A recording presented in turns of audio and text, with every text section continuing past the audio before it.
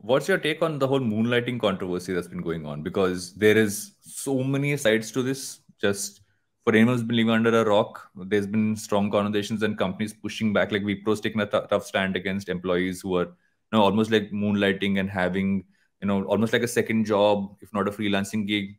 They fired 300 people, which is a Yeah. little extreme. But also they have Wipro, so they have a lot of people. But Mhm. it is an extreme step to take. Also, like not a smart move and not a nice move. I would say I put them both together in that sense of the word. But it's been a topic of conversation. Recently, saw something which the government kind of saying. Ravi Chandrasekhar, who's the Minister of State for Electronics and IT, he said he recommends the tech industry to not try and suppress side hustles. What's Hmm. your take on side hustles and moonlighting?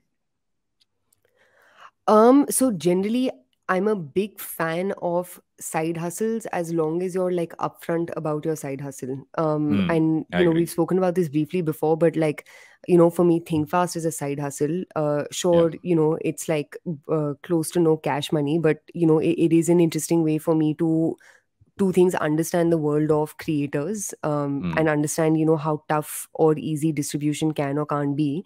But the second thing is, it's also a way for me to like process what I'm thinking, right? Which you Yeah. can see in my multiple rambles across like multiple episodes on multiple things. Yes. But I think I am like all in for side hustles, but I do think it's really important to be upfront about what you're engaging in with your employer, and work with the assumption that your employer may or may not have the organizational maturity to quote unquote handle your side hustle. And really what I'm getting to is, dude, there are like for people who are listening to this episode, and for people like you and me, right, there are enough opportunities that can give you the degree of flexibility that you want. If you are choosing to work at Wipro, whether you like it or not, you need to work by their rules. And if their rules categorically say that moonlighting is not an option, moonlighting is not an option. It's that simple.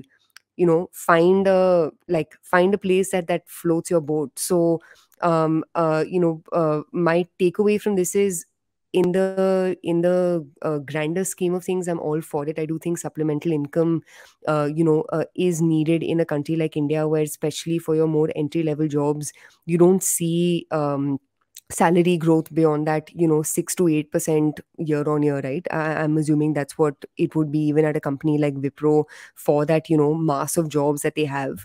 But I think the thing that I find a little funny is when English speaking, very like elite folks on Twitter make a debate Mm. out of this, because you're just like, dude, I mean, this first and foremost has zero ramifications on your life.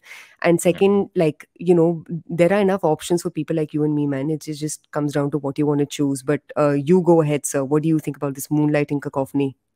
Um, at the base level, there's a few things, right? I'll talk about the simple fact that even when I had my first job at MTV and then at Channel V, was there a side hustle constantly? Like when I was working with Channel V, I would go shoot gigs for like, Hmm. where there were bands playing and stuff and make whatever money from that and stuff like that. I have friends who've done design, made websites. That's always been a thing. Most companies say as long as, like I said, doesn't affect your job, your primary job role, it's fine to do. But I feel the pandemic kind of gave it another layer. Is that people realized they Hmm. could sit at home and literally do two full paying jobs, especially tech workers. And Yeah. the problem now is, as you kind of think, okay, come back to work or come back to the office, a lot of them don't want to give up on that structure they've built for themselves. And I feel it's tech more than any other place that has this problem, because it's very easy for someone who's like a legit coder to sit down and say, one second, this makes sense for me. I can do multiple things. I am not Yeah. in any way not doing my job to the T. Hmm. So maybe some of those rules have to be rewritten. There are some jobs which you can't do two, three of those. I mean, there are Hmm. ethical reasons. Let's say you're in sales, right? That's an ethical problem. Hmm. Let's say you're in a creative, even creative teams can kind of do that part. I know there's enough freelance that happens on that front, but can you hold two jobs? You can't. Technically, by law, you can't be employed in two places. Yeah. So you Yeah. got to kind of understand that, and not just like, again, the same thing, right? You go the headline and look at the headline and you push back, but Hmm. by law you cannot hold two employment contracts.